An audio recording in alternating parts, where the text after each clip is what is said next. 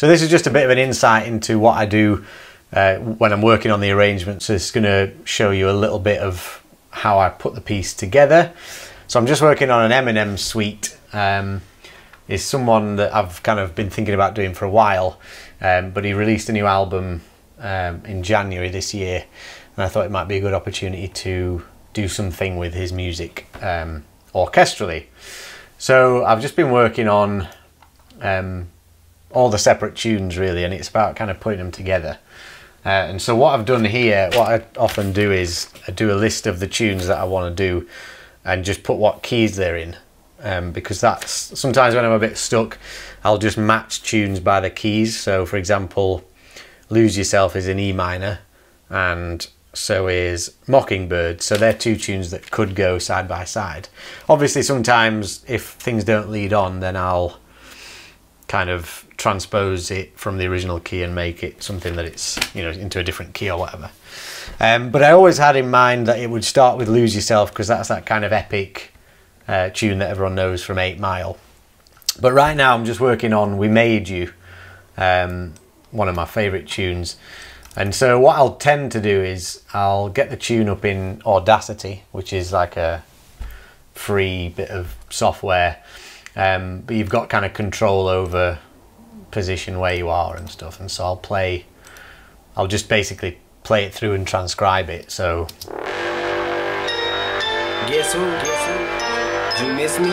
So what I've done here is I've already kind of noted out this. I mean, the instruments are on the track anyway. You've got this trombone. Guess who? And that glockenspiel. And so what I've done is I've put it onto the strings. So we've got this.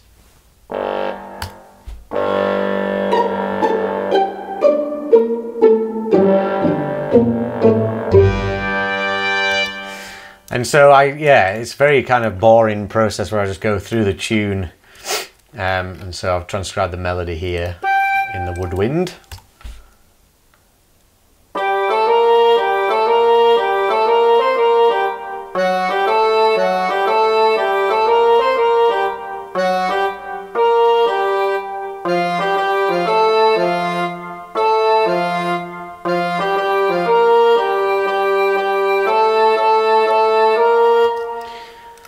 And so I've listened to the original.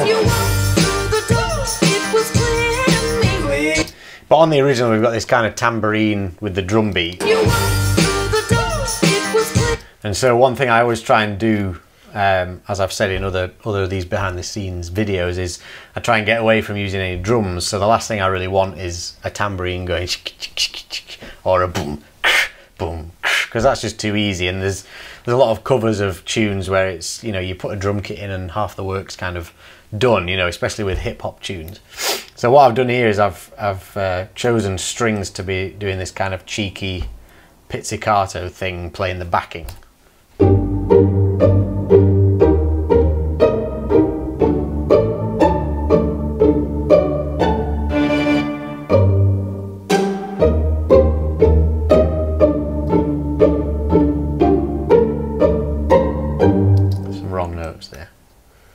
So usually my workstation comprises of Sibelius, which is what I notate in.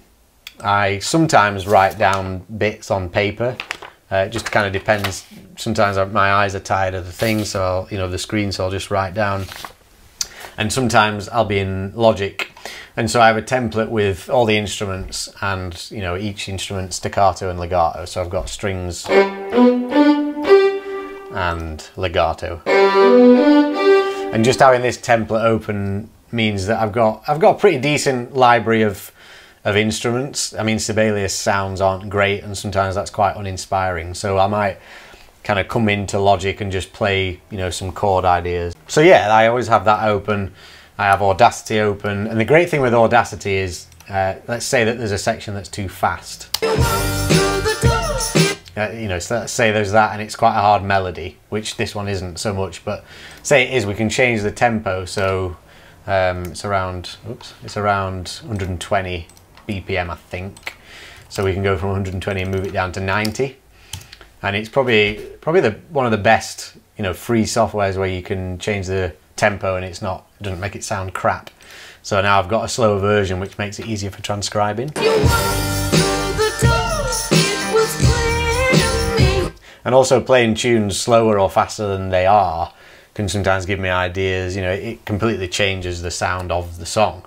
You know, with this, it's quite a minor melody. It's a sad melody, but because it's got that, it's kind of like upbeat. But taking away those elements is one thing that I like to do. Like with the Prodigy thing and like with the Avicii thing, they're all, you know, it's dance music, so it's quite upbeat. Whereas to take it out of its context and make it slow is what, you know, kind of creates this different sound. And then I'll always have Spotify open with the tunes that I've selected. So here I've got my Eminem suite list. It's got all the tunes. And what I'll do sometimes is kind of move these in different orders. So I'll be like, oh yeah, that's going to go there, or this is going to go there. And sometimes I'll just listen to the playlist in the car or at home just as like a... It's just to familiarise myself with the music so that when I come to do the arrangements, I know it better than if I was to just kind of start blind with it. And so yeah, and then I often have some scores by me.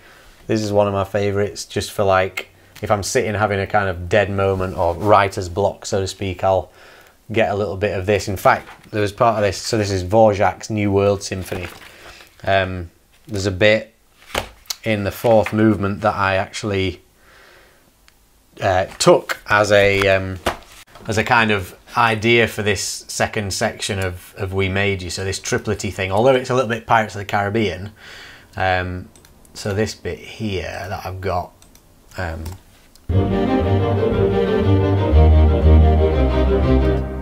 In that piece, I mean, it's not the same, but I think you'll be able to hear how it kind of inspired, or how the orchestration here kind of inspired me to write what I've written. So this is the Dvorak piece.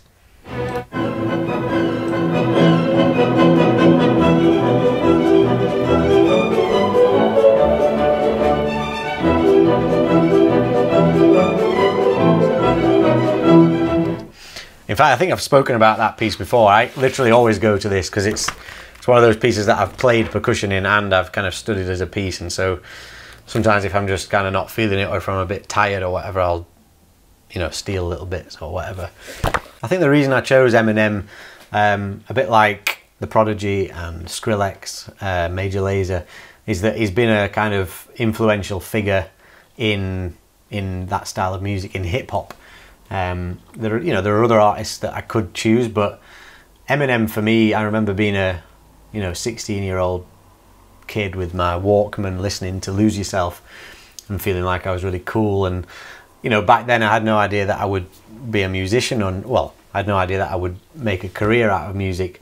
And so really he inspired my journey as a musician, even though the first step was kind of, you know, just me liking his music and it making me feel something. And so that, coupled with the fact that a lot of his music, I mean, there's some samples, but a lot of it's very melodic. You know, a lot of his rapping is melodic as well, and sometimes he sings, and sometimes his raps are kind of melodic. And I think it's it's that kind of aspect that interests me the most, is that, you know, I could do a suite without any rapping and it's still recognizable as his music. That's not to take away from his actual lyrics and his rap, but it's these iconic kind of riffs and melodies that, you know, people automatically, well, they just instantly recognize. And I think it's that pioneering side of it as well that I think is important for bringing it into the orchestra, because classical music is kept alive in things like film music, but you go to a classical concert, more often than not, it's a piece like that Dvorak symphony or a Beethoven piece. And although these aren't original pieces, they're still a way that can make orchestral music accessible to, you know, an Eminem fan. There might not be an Eminem, you know, there might be an Eminem fan who's never been to an orchestral concert before, but he could come to this, you know, to a gig and listen to this and listen to an orchestra for the first time or whatever. And I think that's what fascinates me and interests me about doing these orchestral classical mashups of other artists in other genres. Hi guys, thank you for watching our video. If you enjoyed it and you'd like to see more content like it, then it would be great if you could consider supporting us via our Patreon page. There are different levels of membership. We're going to be uploading more bonus content, behind the scenes footage, things like that to our Patreon on a regular basis from now on. And we really would appreciate any kind of support that any of you could give us. So thank you very much, and we'll see you soon.